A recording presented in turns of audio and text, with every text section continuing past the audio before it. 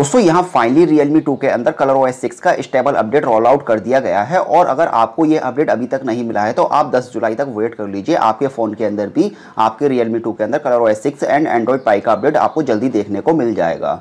खैर चलिए दोस्तों, आज के इस वीडियो में मैं आपको दिखाऊंगा Realme 2 के अंदर जो ColorOS 6 का स्टेबल अपडेट मिला है उसके अंदर हमें क्या क्या फीचर्स देखने को मिलते हैं। हालांकि दोस्तों जैसा कि आप यहाँ ध्यान से देखें, मेरे Realme 2 के अंदर ऑलरेडी ColorOS 6 का अपडेट इंस्टॉल है, जो कि दोस्तों बीटा अपडेट है और इसे मैंने पहले ही अपने फ़ोन के अंदर इंस्टॉल कर लिया था और ये अपडेट मुझे जो कि बीटा अपडेट है पहले ही मिल चुका था। बट आज के इस वीडियो में मैं आपको स्टेबल अपडेट के बारे में बताऊँगा जो कि मुझे Realme 2 के अंदर देखने को मिला है। तो चलिए दोस्तों, आज का वीडियो शुरू करते हैं।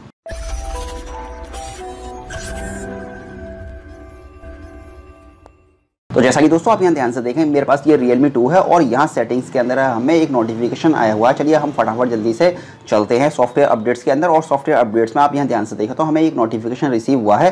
खैर चलिए हम देख लेते हैं कि इसके अंदर हमें कितने MB का अपडेट देखने को मिला है। तो दोस्तों यहाँ Realme 2 के अंदर हमें एक अपडेट मिला है जिसके अगर साइज़ की बात की जाए तो 167 MB का इसका साइज़ है। हालांकि दोस्तों अगर हो सकता है आपको अगर जब फर्स्ट टाइम अगर अपडेट मिला हो तो इसका साइज़ ज़्यादा हो, क्योंकि ये एक स्टेबल अपडेट है और इससे पहले मेरे फ़ोन के अंदर जैसा कि मैंने आपको बताया ColorOS 6 का अपडेट ऑलरेडी इंस्टॉल है, जो कि एक बीटा अपडेट है।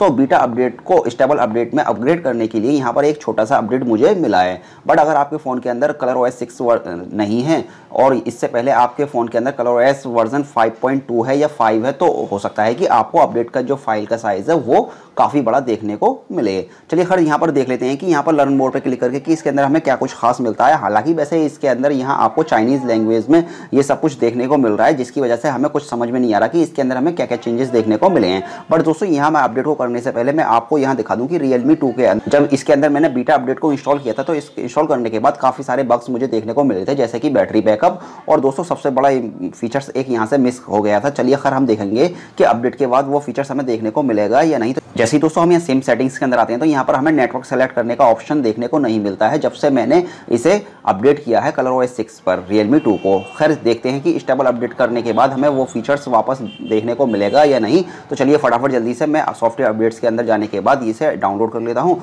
और डाउनलोड करने के बाद हम देखेंगे कि हमें इसके अंदर जो नेटवर्क चेंज करने का जो ऑप्शन होता है वो अब Realme 2 के अंदर देखने को मिलेगा या नहीं। तो चलिए हम थोड़ा सा वेट कर लेते हैं जब तक कि ये हमारा डाउनलोड नहीं हो जाता। तो फाइनली गाइज यहाँ अपडेट की जो फाइल है वो कम्प्लीटली डाउनलोड हो चुकी है। चलिए अपडेट नाउ पे क्लिक करके हम अपने फ़ोन को अपडेट कर लेते हैं और उसके बाद देखेंगे कि हमें नेटवर्क के अंदर नेटवर्क टाइप की जो सेटिंग्स है वो देखने को मिली या नहीं। तो चलिए अब हम थोड़ा सा वेट कर लेते हैं जब तक कि ये कम्प्लीटली अपडेट नहीं हो जाता।